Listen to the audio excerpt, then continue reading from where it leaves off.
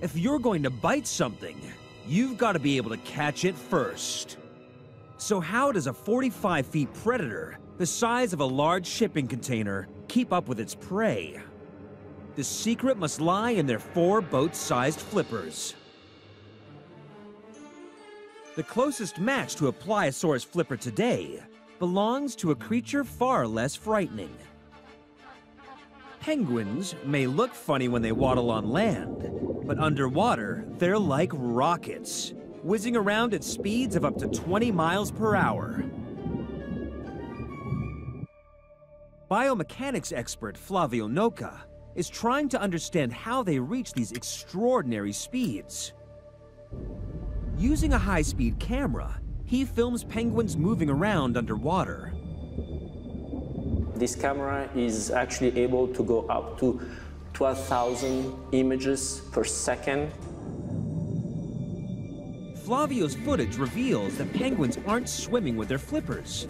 They are flapping them like a bird. And by twisting their wings as they flap, penguins can propel themselves forward on the upstroke, as well as the downstroke.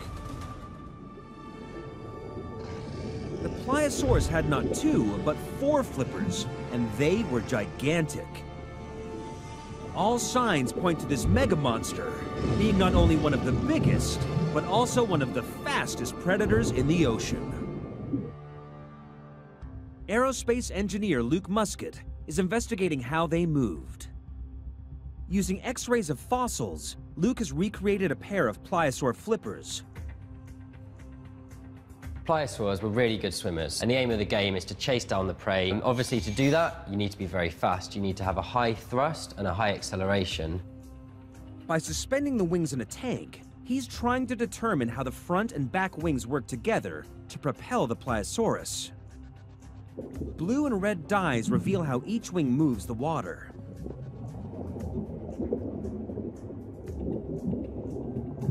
By harnessing the wake of the front wing, the pliosaurus could generate 2.5 times as much thrust as it would with just 1 set of wings.